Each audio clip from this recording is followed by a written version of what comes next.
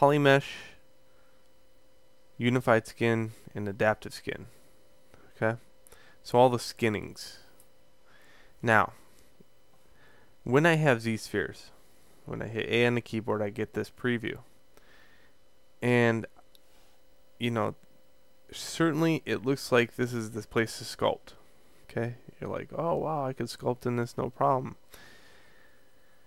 And then you hit A, and then you hit A again, and you can still see your sculpts there.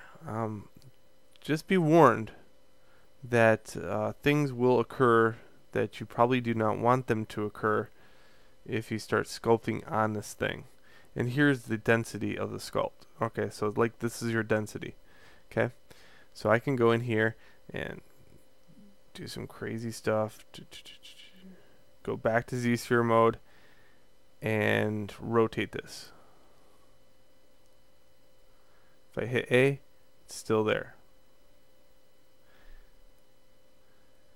Now, in old ZBrush world, I would say never ever ever do that. Okay? In the new ZBrush land though, however, I urge students to do this. But just be warned, because things could happen. So, take for instance, if I threw in a Z-sphere here, what happens? Well, it goes away. Why? Because the topology changed in the area. So now your thing is gone. So be very careful about how you treat these Z-spheres and respect them, because they will kick you when you're down. Okay, so that being said, I'm just going to get my initial weird shape here again. Good, that's good. Maybe take off these things.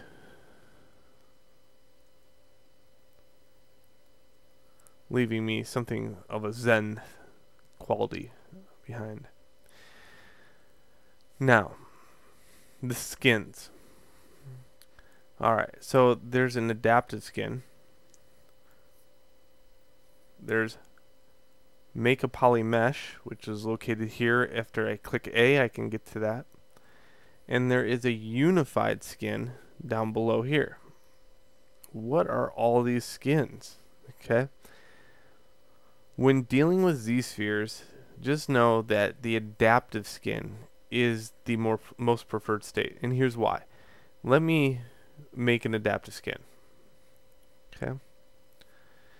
What happens here is I am now in the skin of this object.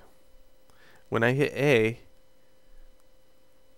when I click on this one and I click A, notice A does not lead anywhere.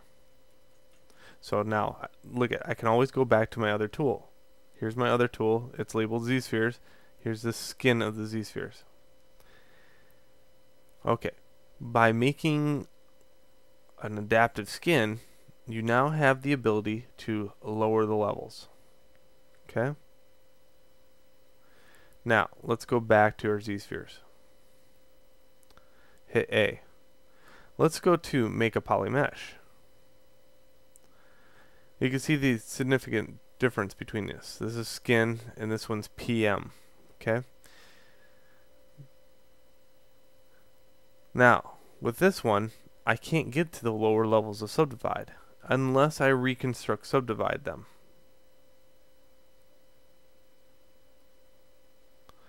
Until it says you cannot do it any further. This means that the next stage would result in a triangle, which ZBrush cannot produce. Okay, so there we go. That's the difference between skin and poly mesh. Now, let's look at the last one, which is the unified skin. Okay, in this case I get to choose the resolution, choose the smooth, choose the polished surface and all that. I'm just going to go with the defaults and make a unified skin. And then up at the top I have, I think it's this one right here. Notice there's no difference between this one and this one as far as naming conventions, which makes it really hard to kind of distinguish which one's which. But you'll know that when a unified skin is made, you still have the lower ability, so I can still lower it. This one could still lower it.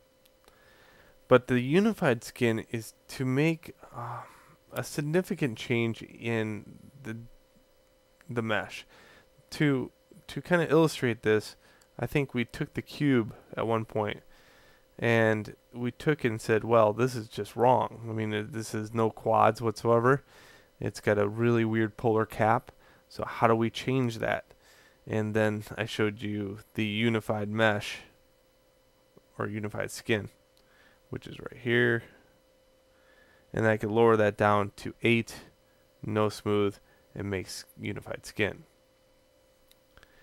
So in this case, you can see a huge significant difference. Okay. So when working with harder edge geometry, that works rather well, unified skin. But in most cases, I don't even use unified skin. I mean, that's probably the only trick that I know with the unified skin that makes sense. Other than that, I'm sure there's other tricks out there. It's just not in my workflow. Alright, so that's the difference between all the skins and the ability to sculpt on a Z-sphere real time and then move it around, and what the differences is when you add a new Z-sphere and change it to topology. And now in the next video we're going to kind of look at subtools. Alright, so meet me in the next video.